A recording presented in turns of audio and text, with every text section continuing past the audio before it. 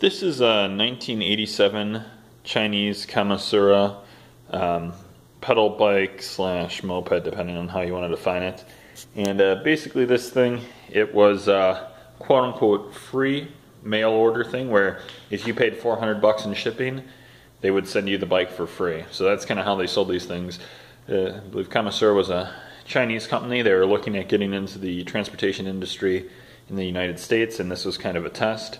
And it ended up not being very well received, and you know, there weren't a lot of these sold, and Kamasura, I don't think, widely sold vehicles in the US after that. But it is kind of a cool piece. Like I say, it's got kind of a cool backstory. You can tell this one, I think, is mostly original. It's the VRX model. It's got this weird double control. I believe that's for the decomp.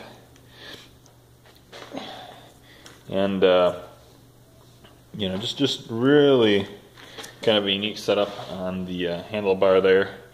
That nitrous button, that was obviously aftermarket. I don't know if that gas tank was original or not. Chain cover, you can tell, totally enclosed. That's pretty unique.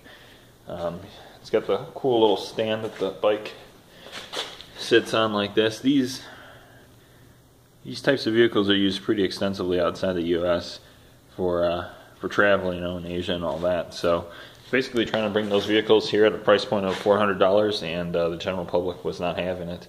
So this thing, I mean, I'd part it out potentially if you're looking, especially if you're looking for the engine or something, but kind of prefer to sell this thing whole.